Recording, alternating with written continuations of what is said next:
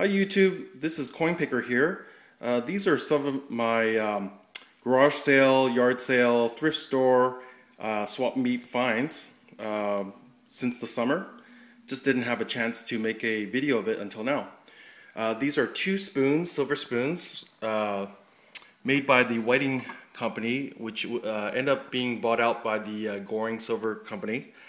And they are from 1889, and you can see the maker's mark there, and it's sterling silver.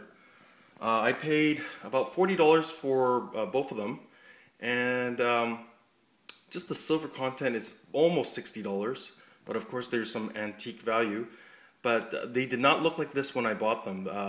They were black and tarnished, and I got that from a swap meet during my traveling. And these two Souvenir spoons, I'd say about 10 grams each, also sterling silver, European. Got them for $1 each from a thrift store.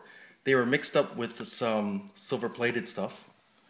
Let's see if we can get a close up here. If you could see 800, meaning 80% silver. Usually, they usually do that in Europe, that kind of marking. And this one is sterling. And I'd say this one is missing part of the little, I guess, identifier. But this one's okay. I would say value, this one is probably just for its silver value, which I'd say about $6, $7. This one, still a bit collectible, I'd say about $10, $12, $13. And this I got at a yard sale, well, slash estate yard sale. And it looks like some sort of jelly mold made of copper. It's very heavy, at least a pound. And I just offered them, it was on the table in the yard, and I just offered them $1 for it, and they took it. Now, I've seen these online, but most of the time they're thin sheet copper. But this one is actually cast. I don't know how old it is. I'm assuming maybe from the 50s.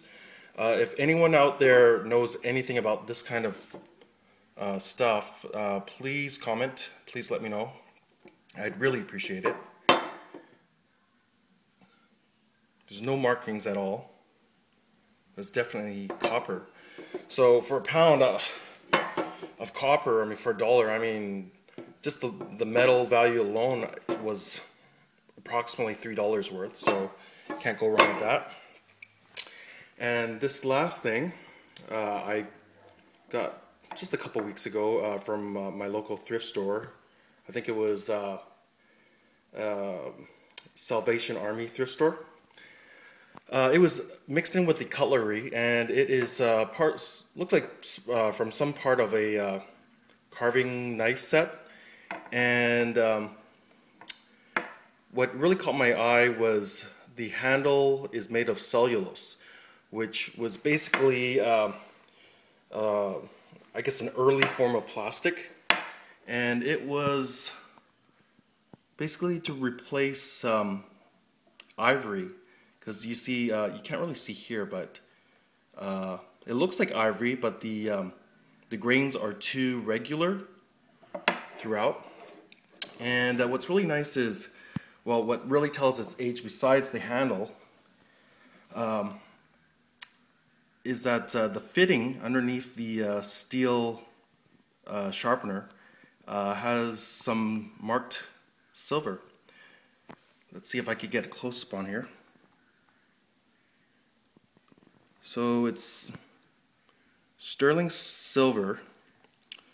These are British silver marks, and I believe it's from the 1880s, according to my research. So I got this for 99 cents.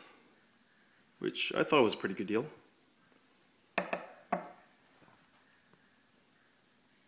And these are my finds. Please rate, comment, and subscribe. Coinpicker out.